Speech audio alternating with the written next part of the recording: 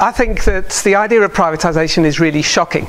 We don't have privatisation in public education anywhere yet, and to bring this sort of thing in is really wrong. And I think the question that needs to be answered is, why do they want to do this, that they are only responsible for a £1 maximum if anything goes wrong? And the answer is they don't want to be accountable. They want to be able to run the show as they want, and if anything goes wrong, to be able to walk away. So the question is not just about privatisation, it's about accountability.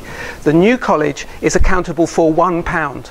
That is not good enough. We need public education, publicly funded and publicly accountable. So we do need to stand against what they're trying to do, and I think we can win. I do not think this government will be able to stand a strong public reaction against privatisation, because it really is the wrong way to go for education in general.